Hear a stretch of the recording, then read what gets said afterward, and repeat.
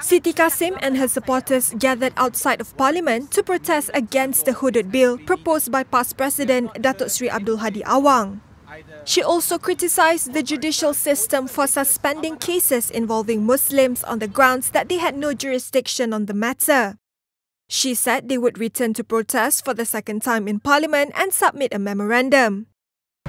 There are so many failures in implementing our laws and as well as our rights in Malaysia that the more diorang ubah RUU 355, saya rasa kita punya Malaysia tidak akan sama lagi dah. Tidak akan sama. Dan orang Melayu terutama, orang Melayu yang akan paling terhimpit, yang paling tertekan sekali. Ni mereka tak sedar ni sebab apa belum terjadi.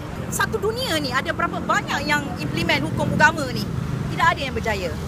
Kita betul-betul harap kita punya ahli politik mengambil kira rakyat-rakyat macam kami sini dan ramai juga rakyat-rakyat lain yang macam bukan beragama Islam dan ramai juga yang beragama Islam yang tidak setuju dengan apa usul PAS ini dan juga apa yang UMNO mahu buat. Kononnya mereka akan ambil dan propose this bill.